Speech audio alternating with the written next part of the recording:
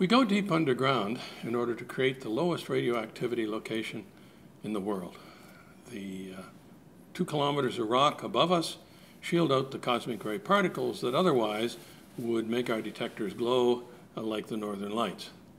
We also make the surrounding areas ultra clean, avoiding the radioactivity contained in any mine dust that would potentially get into our experiments.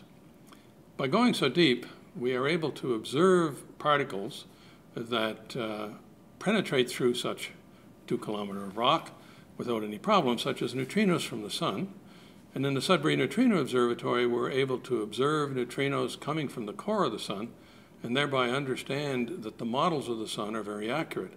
We were also able to demonstrate that neutrinos change from one type to another, which happens because they have a finite mass. These days, we're attempting to observe dark matter particles produced in the original Big Bang and hitting our detectors with a background such that we can observe one dark matter particle in 3 years without any interference from surrounding radioactivity. We're also looking for a very rare form of radioactivity called neutrinoless double beta decay that can give us an opportunity to understand, we hope, the way in which the matter was created in the early universe with all of the antimatter having decayed away, leaving us with a matter-dominated universe.